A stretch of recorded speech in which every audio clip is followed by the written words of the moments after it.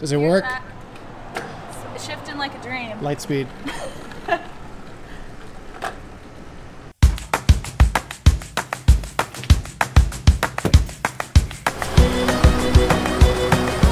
got bad news, bud. On a doggy trip. Ready to go.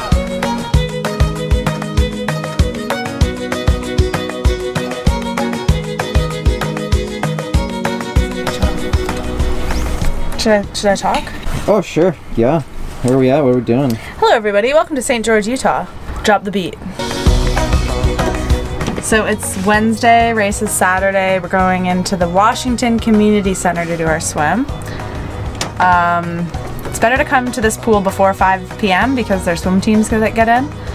But obviously we're here right at 5 p.m. because, yeah. So if you want to swim in St. George, the options are like the lake, the Washington Community Center, and I think Summit Athletic Club has lanes, but it's a private club, so it's a bit harder to get into.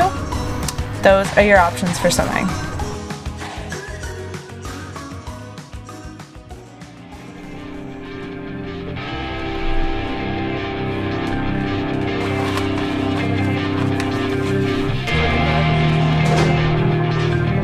Whatever. Camera equipment issues. We got one more bike ride. We're gonna make it cool. Welcome to the new Washington Parkway, everybody. This is where I recommend doing pre-race pickups.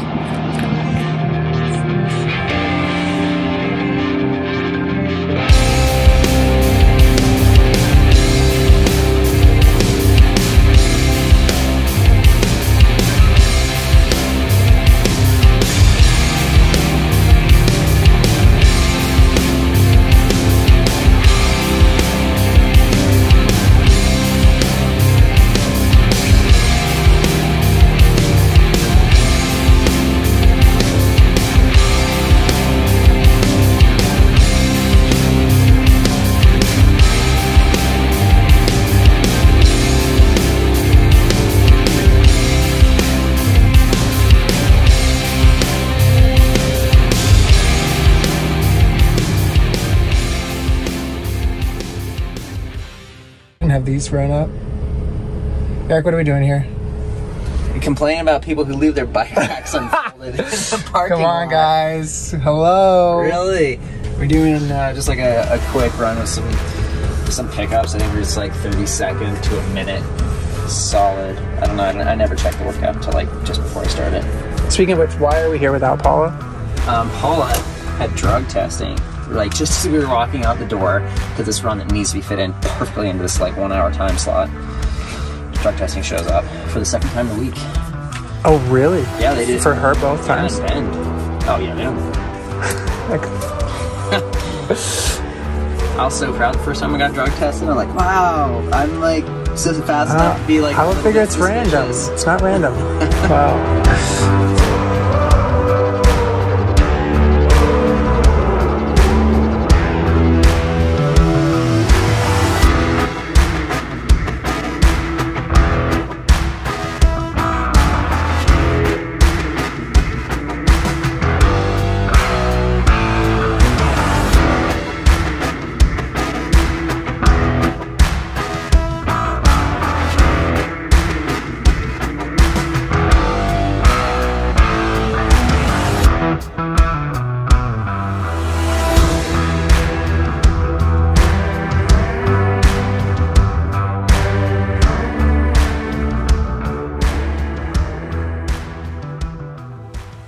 I'm Nick Olson, and this is That Triathlon Life.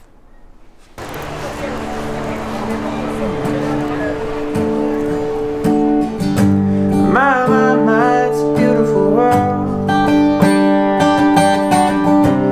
I like drinking Irish tea with a little bit of lapsing souchong. I like making my tea.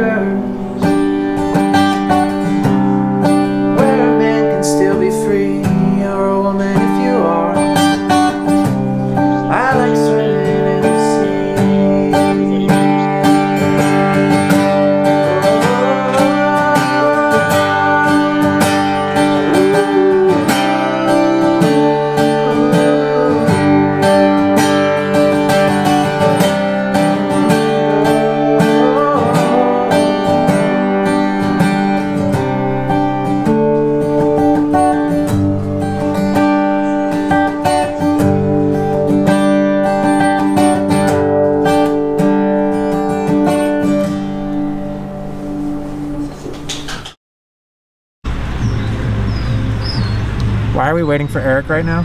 He forgot socks. How many things did he have to remember? Like 4?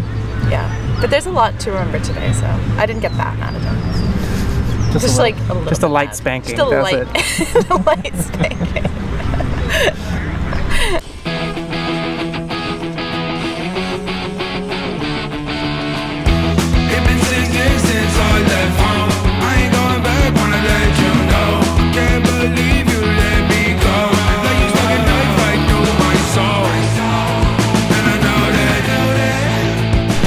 Okay, this is a logistically complicated day, as is any race with 2 transitions.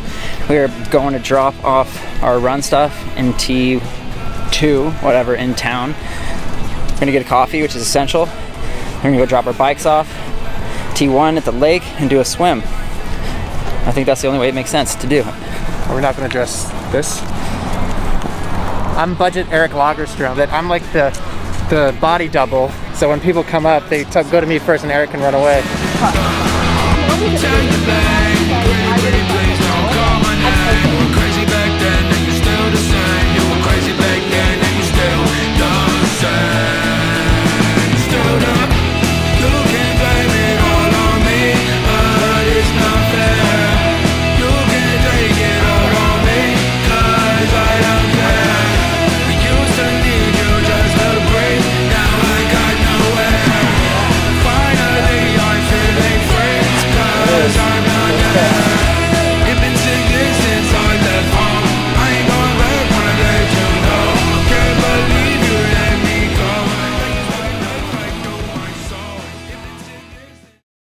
Rolling in. Yeah, we're rolling. Do you hate this? Triathlon? No, doing this interview here. No, it's okay. Yeah, we can do it. It's not. Do you hate triathlon? I'm ready. No. All right. Believable. Hey vlog. Hi TTL family. We are 1 day post St. George. Apologies for no video today. Eric just couldn't edit this week, needed to, focus on the race. So thanks for skipping a week with us. We're gonna do a short little race recap, and I don't know, we don't really feel like talking about it, but I think it's important to wrap up the video since we filmed some stuff this week. Yeah. Eric, you go first. Okay, we're here at Colab Canyons. I would recommend this over Zion if you just have like time to do one thing. Much less busy, pretty similar experience. But yeah, real quickly we'll go through like what happened in our races. I don't know actually what happened in my race. I felt pretty good this week. I put a lot of really felt like this was going to be a good race for me and everything, but kind of coming out of the water, the only way I can describe it is like my legs felt lactic, like I was bonked, like I was racing at 10,000 feet instead of 4,000, which is no big deal, and just never could really get my legs going, firing on the bike, and it was like the longest 2 hours I think in the sport for me to date. And I decided to call it on the run because I am going to try to do the Xterra in Alabama next weekend, and for my love of the sport and for hopefully a good race next weekend, I decided not to do the run. Good call. Yeah, not something I'm proud of. No, I think it's better than slogging through that run. I've made sure that I finished and slogged through a couple of runs, and it's yeah. This one's not the one for that. Not the hill I was going to die on, literally. Yeah. So over to your race, which I'm very proud of. How you stuck it out. Yeah, I feel like relatively fit right now, but not super fit. I didn't know what to expect. After Daytona, I realized that like anything is possible, so I went into it with that mentality. And when I was out of the water with Daniela, I thought, why not try to ride with her? Like, how good could she be? Real good. Turns out very good. I was basically going like my faster than Olympic distance watts basically, and getting dropped really hard on the first 10 minutes. So I knew I was kind of like wrecking my potential later race by trying to go with her, but you don't know till you try, and who knows if she starts hard and slows down, but she doesn't. She just goes that hard the whole way. So I rode solo after getting dropped by Daniela for most of the race, was caught by Emma Pallant close to Snow Canyon, and then a couple more at the bottom of Snow Canyon after that fast descent, which isn't my forte. So started the run feeling pretty terrible, was kind of just accepting that people were gonna catch me, and that's a bad headspace to get into for me. It's how I felt in Miami, just getting to the finish line. But magically halfway through the run, I kind of turned a corner and felt Like I had a bit of energy, my stride was coming back, and I knew the last 5K was downhill. So when Holly and Sky started kind of coming back towards me, I decided just to give it a go, try to pass them. Ended up finishing 4th, which isn't bad in this caliber of field, but was mostly disappointed just with how I felt on the race. Like, I'm comparing my races now to how I felt in Daytona, which isn't fair to myself because that was honestly perfect and magical and never ever happens except maybe once in your career. So mentally dealing with that and just knowing that racing is hard and it's not always going to feel effortless like Daytona did is important and a good lesson, I think, especially on this type of super brutal course. And it was, if anything, like a really good reminder of what this course is like since World Championships are here in September. And yeah, I think I can definitely do way better. And although I'm not happy with that race, it's not a disaster. I'd say we talked to probably 30 people after the race who came and said hi, and one of those 30 people was excited about how they performed. If you want to have a fast like PB, whatever that means, feel good in a 70.3, don't come to St. George. But if you want to like enjoy the most beautiful, you know, scenery and a very cool town that really just gets behind the race, this is the one to do. So yeah, we pretty much had perfect conditions yesterday. It was like overcast and not as windy as everyone was expecting, so we got lucky there. And just had a really fun time after the race with everyone who wanted to come and say hi and had hats on, like TTL stuff, and it kind of blew us away how much this community has expanded. And yeah, it's just like so unbelievable. Yeah, made a huge difference for me. I could have been in a serious funk for a week without the number of people who came up and said hi after wearing the race. A hat. Yeah, we're like, wow, this is bigger than just our results. So thanks for watching, and everyone who like gets a hat and just follows us and supports us. That is why we do it. And yeah, it just made it not so bad that we didn't have the best races ever. Yeah. What about these cool crew necks? Yeah, so these are our newest addition to the crew neck family. these are unisex, men's, whatever. Yeah. All you guys who said you wanted Sage, go grab them. Don't fail me now. Yeah. That's me. And also these are like a little bit of a prototype, these metallic truckers. If you like those, let us know. And we'll make more. Right? That's how we roll. That's how we roll. That's how we make our decisions. Yeah. Number of likes.